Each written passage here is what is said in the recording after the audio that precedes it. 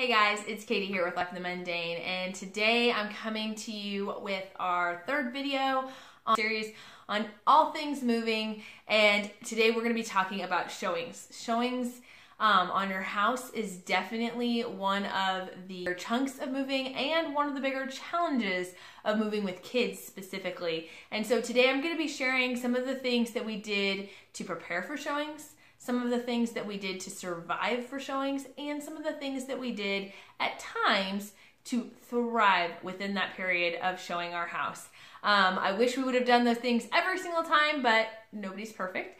So I'm going to share some of that knowledge with you guys. So let's get started.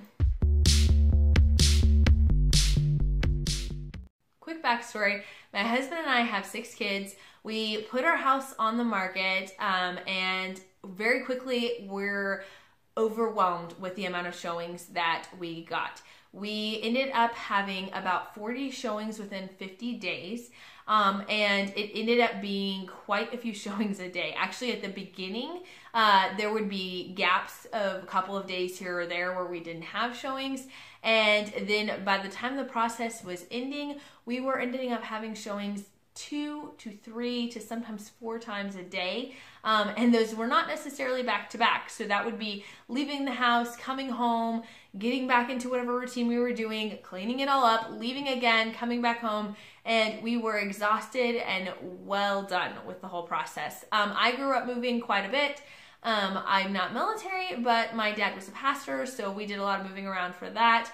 My husband, on the opposite end, moved once before we got married, and so it was a big change for him. And then we got married and moved every year for the first 4 years of marriage.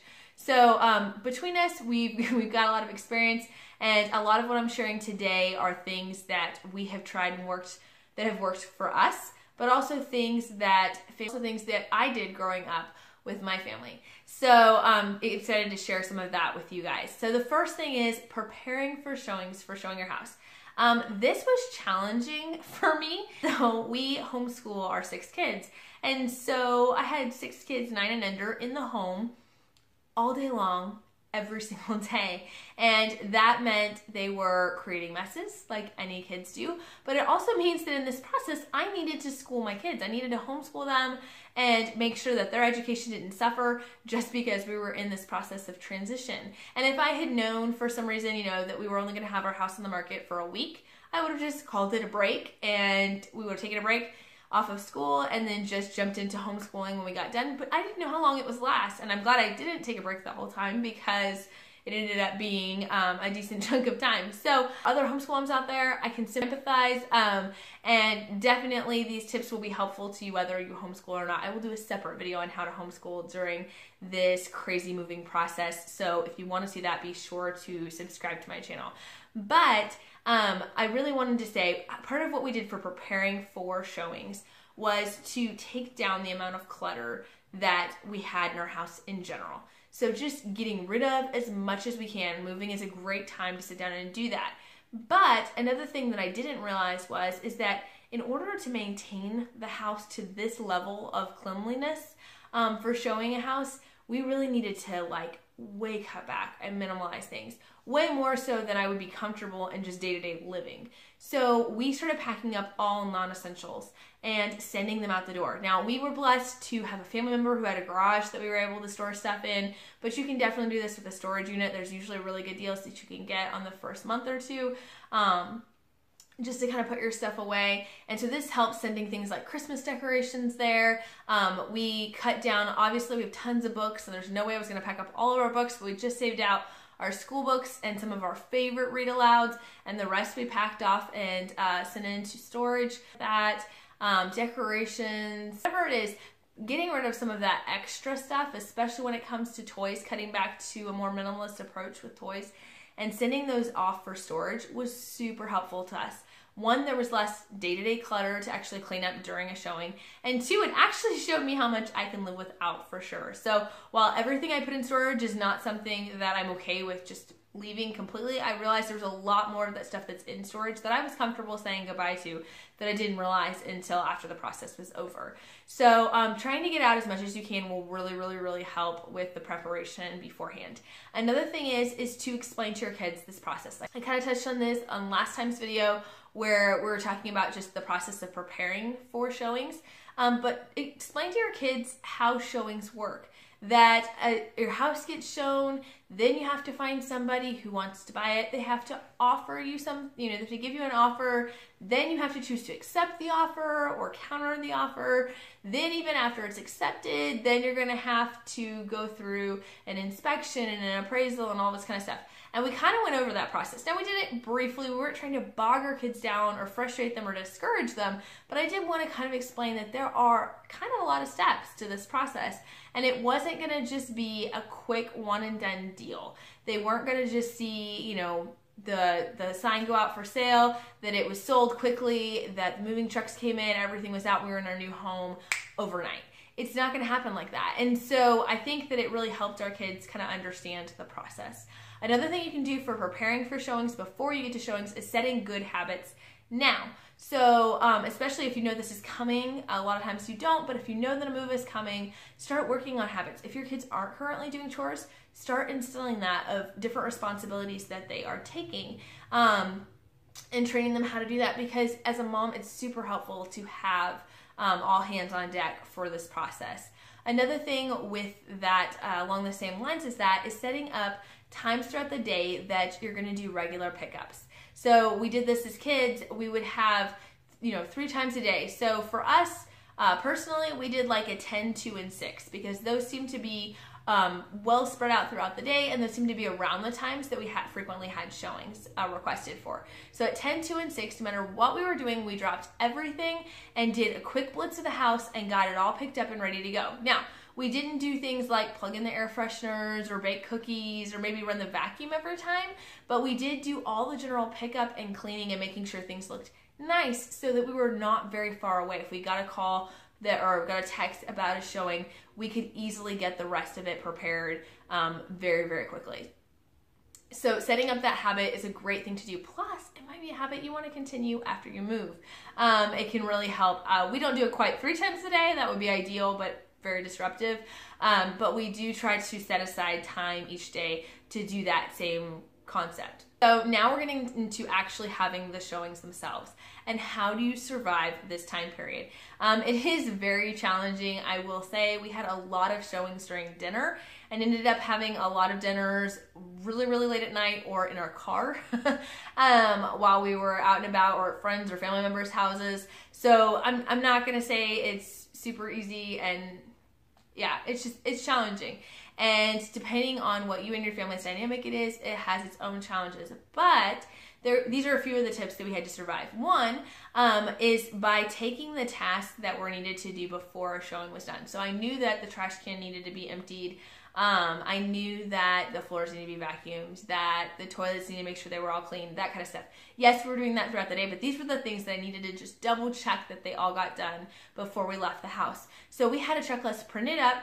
We put it in a sleeve protector, we had it on the fridge, and we could just sort of dry erase marker check it off as we went to make sure we weren't forgetting anything. Also along those lines, we had each person in the family had sort of 1 or 2 assigned responsibilities that was their thing to make sure it was covered. I did double check all those things just because it was for showings, but it was really nice to know that several of those tasks were taken care of. Another thing that they recommend for selling your home is to have fresh baked cookies. Imagine it more as their home. So I loved this idea, but I was way stressed and overwhelmed at the thought of making homemade cookies multiple times a day for all those showings. So we just went to Sam's Club and got the big bucket of Pillsbury cookie dough for like $6 or $7, threw it in our fridge, and then we could just pull out and bake a few cookies at a time. This was a huge, huge time saver and a huge cost saver compared to buying like the break apart cookies or cookie dough in a smaller quantity from your local grocery store.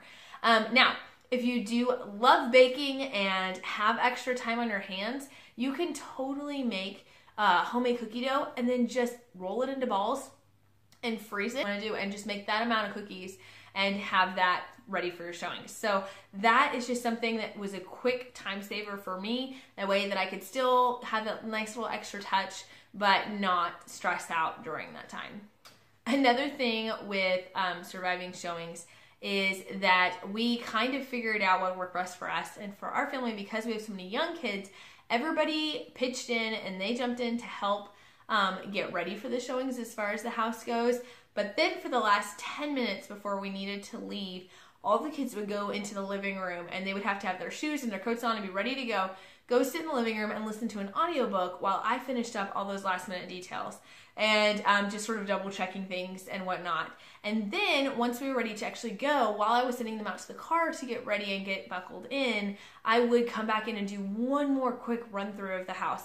And this was really helpful, as several times I found out that somebody may have taken out the trash but forgot to put the trash bag in, or that someone had left the toilet not flushed. Not that that ever happens in your home, I'm sure, but just those little details that are easy to miss at the last second. And then also along those lines, we would always make sure we left our house about 20 minutes before a showing and didn't come back till about 10 or 15 minutes after the showing was scheduled, because we had quite a few people that showed up early, and I was really thankful that when they did, we were actually either out of the house and we heard about it later, or that we were on our way out the door already.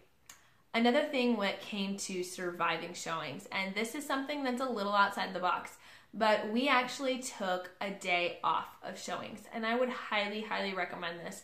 But each week we took Sundays off, and I know that Sundays are big open house days, and a lot of people like to see houses on Sundays, but we did take this time off.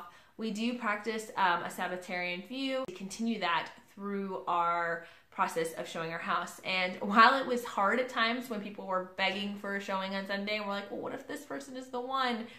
We knew that it was honoring to God to take that time to rest. It was honoring to our family.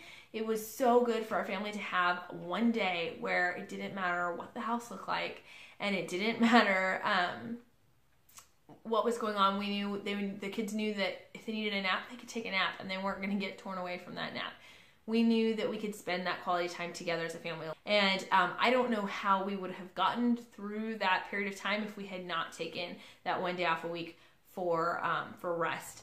Now, some things we did to thrive during this time, and I want to be very clear that these are not things we did every single time there was a showing, but these are the things that when we did do them, things went so much smoother. And that was having a list of places or things to do during a showing already ready. Now, be careful of the expectations that you set. Initially, I had all these fun outings and surprises for the kids every time we had a showing, and that kind of backfired, as you can imagine, because as the showings became closer together and more intense, the amount of time we were having to be out of the house, I couldn't keep up with those expectations. But I did have a list of a few family member and friends who had said, if you ever have a showing, text me, you can come over and hang out at my house. So we would have little spontaneous play dates. We went to the library a lot. We also we go to the store and pick up groceries, that kind of thing. But having a list already ready to go of ideas of places to go is really, really, really helpful. Another thing is to have a backup plan if there is nowhere to go, either because of the timing of it, that there's not anywhere to go, or for us, we actually ended up getting really, really sick during one of the periods of one of the weeks of showings. And so we would deep clean the house to make sure that we weren't leaving behind all those fun germs for everybody. But we didn't have anywhere we could go because we didn't want to pass those on to anybody else. So we would go drive by potential houses during that time or drive around the areas that we were hoping to move because we were making a local move. We spent time in our car hanging out, listening to audiobooks. Just actually at the end of the neighborhood, we would drive down the street a ways and park and I would pack some snacks and pass them around, and we'd listen to audiobooks or Adventures in Odyssey or whatever in the car. So, or do school in the car, which we did as well. So, just kind of having a backup plan for what to do during those kind of oddball times is really helpful. Another thing that will help you thrive during the showing time is to pray a lot. Pray on your own, pray with your kids, pray for the showing process, pray for the people who are going to buy your house, pray for the house that you're going to get. It was really neat to sit down with the kids and talk to them about what they hoped that we might get in the next house, and asking them not just for a wish list and to kind of get the gimmies, but instead pray through a list. And so each kid had a list of a couple of things that they were praying through for the house that we would get. And it was really neat to see how God actually provided quite a few of those requests. My son in particular really wanted a house with a downstairs, a main floor, and an upstairs. And most of the houses we looked at were ranch style houses, and so I really didn't think that was going to happen. And then at the last second, the house we ended up getting had that layout exactly. So he's ecstatic, and he's not just ecstatic because he got what he wanted. He's ecstatic because he sees that God answered that prayer. Another thing was to keep track of coupons. So we did end up eating out a decent amount of time, either because it would have been so late by the time we had eaten dinner, or we weren't able to eat dinner right before we left the house, just due to the fact that it would have been like 3 o'clock. So we did try to kind of plan for eating out. And for several of those weeks, I actually decided not to go do our typical grocery shopping trip, and actually just save some of that grocery money budgeted for eating out. But another thing that helped sort of save some money and time with that was to download different apps for like different fast food places. So we would download those apps because a lot of times people, the companies, in order to get you to use their app, they're offering all of these neat coupons and deals that are only available through the app. So Chick-fil-A, McDonald's, things like that had all sorts of great things that we were able to take advantage of to make eating out just a little bit cheaper. Also, another one that people forget about a lot, but if you need to eat out quickly, especially with a large family, Sam's Club. We love to go in and just get a rotisserie chicken and a bag of lettuce and some rolls, or maybe tortillas to do chicken wraps, whatever. You can do that really, really inexpensively, like less than $10 for our family of 8. And then we would also have leftovers to do that for lunch the next day or for another evening meal. And it was something hot and fresh and not greasy and gross either. So just cut yourself some slack. Again, just know it is temporary for a short time, and understand that having a plan in place to do this more affordably, to kind of think about it in advance, will help in the long run. So I hope that's been helpful. I would love to hear what you guys' tips are sort of for that transition time of showings. I would love if you would subscribe to my channel. I post videos every Wednesday and Saturday. I'm making the most of the little moments in homeschooling, home management, parenting, and everything in between. I hope you guys have a great day. Bye.